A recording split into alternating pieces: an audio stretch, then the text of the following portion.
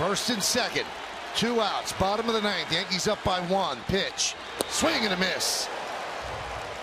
101 miles an hour. He's faced him 4 times. He's picked up 1 hit. This is an on your feet kind of point in the game, as everybody is on their feet and on the edge of your seat. As this does, this whole series feels like a continuation of last year's ALCS.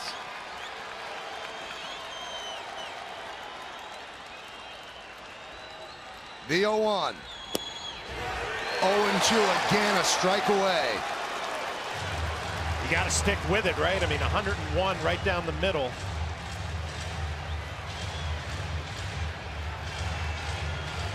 Almost looked like Altuve was surprised by that one. He's usually never surprised. Always ready to swing the bat. But for some reason, took that pitch. Gaddis at second, Springer's at first. Altuve at the plate. And the 0-2. Swing and a miss. Exhale, the Yankees win 6-5.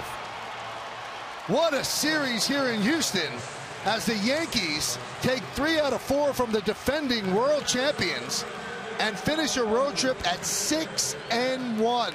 Pretty impressive on all fronts.